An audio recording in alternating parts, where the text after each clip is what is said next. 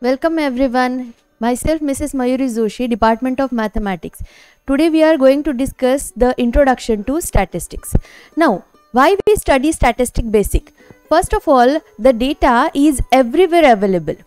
Now, whatever your career, you are going to make professional decisions that involves data.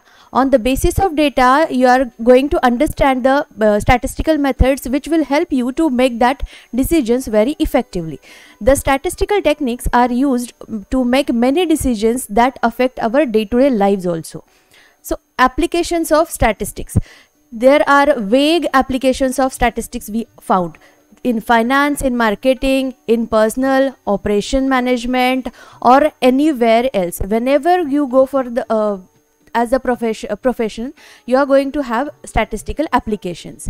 Now, what is basically statistic is? Statistic is the science of collecting, organizing, presenting, analyzing, and interpreting the data to assist making many more effective decisions. The statistical analysis is used to manipulate, summarize, and investigate the data so that useful decisions making information results.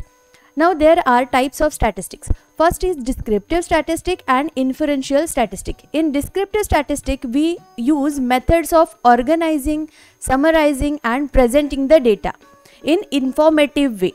And in inference, we are going to use the methods to determine something about the population on the basis of sample.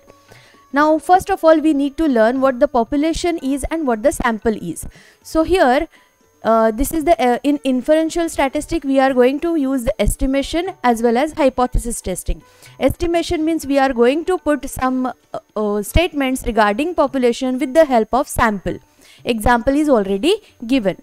And in hypothesis testing, we are claiming one sentence regarding the population and we are testing whether it is true or false. So this is the example where we are defining population and the sample. The square is defined for the population and only the circled element are defined. That means here, this one is collected into sample. So this one is how we are going to collect the sample. So statistical sampling, there are vague methods to define how we are going to select the sample. Sample must have same characteristic as the population which it represents. Sampling there are two types of sampling, where one is with replacement and one is without replacement. With replacement means what? We are selecting the sample units which are replacing once again.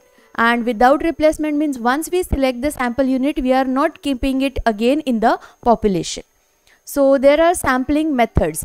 These random samples can be taken using these two methods. So first one is random sample. Random sample will define your probability which is associated with the probability. Here each member of that population has equal chance. Equal chance means equal probability to being selected in the sample.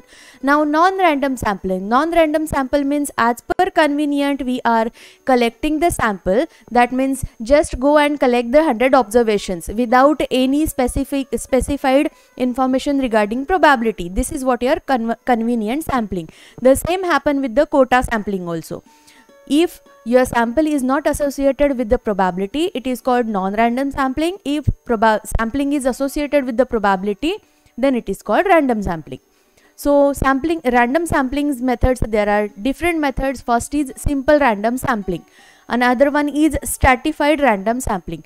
In stratified random sampling, we are going to define the whole population into stratas. So these stratas, this one is called strata. Fine. Then we are going to select stratas. The sample from that strata is called stratified sampling. Then the cluster sampling. The cluster sampling is the same thing. The whole population is divided into some clusters. Clusters are samely as a stratas. Then we are going to select the whole cluster as the sample. Where I am putting that cross, this will be considered as a sample the whole. In stratified, we are just collecting few observations or few elements from that each strata. This is the difference between stratified and random cluster sampling. Then systematic sampling. Systematic sampling means we are selecting the nth element from that population. That means suppose if we have this kind of populations element, then I am going to select every third of it in my sample. That means this position, this position, this position and this one is going to select in my sampling. Here this one is not going to be in the sample because it is at the second place, it is not at the third place.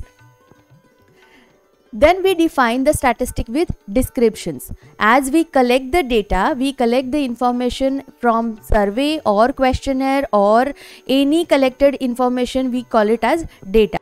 Then we have to represent that data by using either tables or graphs. Tables are defined by probability distributions, non-probability distributions and likewise 3-layer, multi-layer tables. These everything defines under the presentation of data. Then according to this presentation and the graph, we have to summarize that data also. Summarize means what? We have to represent that data which is helpful for our analysis, so that we can define mean, its modes and standard deviations. So these are the summary statistics for our data. Then we are going to define data, what the data actually is. The collection of data are relevant, which are relevant to the problem is being studied, is commonly mostly difficult, expensive and time consuming. So that collection is nothing but our statistical data. Generally that statistical data is obtained by counting or measuring items. There are two types of data. First is primary. Primary means we are specifically collecting data for ourselves. And secondary. Secondary means we are using the data which has already been collected. It is called secondary data. Now each data is defining into its variables. So variable means what? Variable is the interest that can take many or different numerical values. For example, if I am saying number of people looking at my screen, so this will be my variable. It can vary time to time. The same time, number of people subscribing to this channel, that will be also a variable. Next part we have seen the constant. The constant is nothing but which is the fixed value.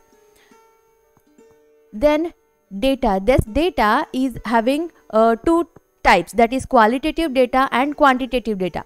That means that collected information is not going to be defined always in terms of numbers or always in terms of attributes. This is what we can define the qualitative data. Qualitative data means if we are defining the data in descriptive manner, that means in the characteristic which are not in measurable form.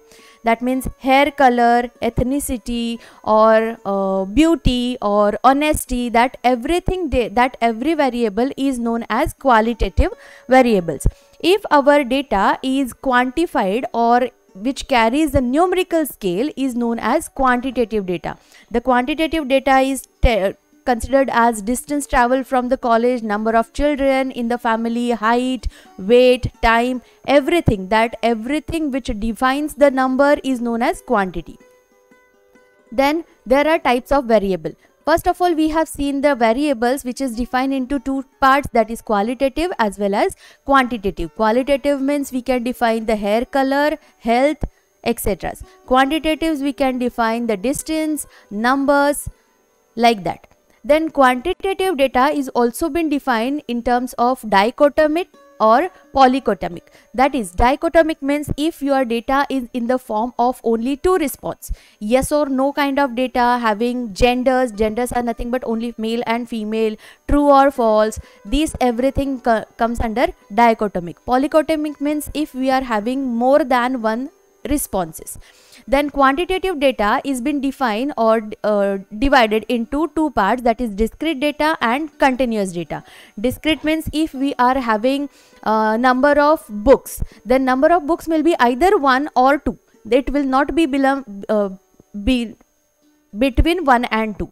So this is what your discrete example. And the continuous will be if we are having some class intervals where our response is being going to define. So these are the examples where we can define the datas.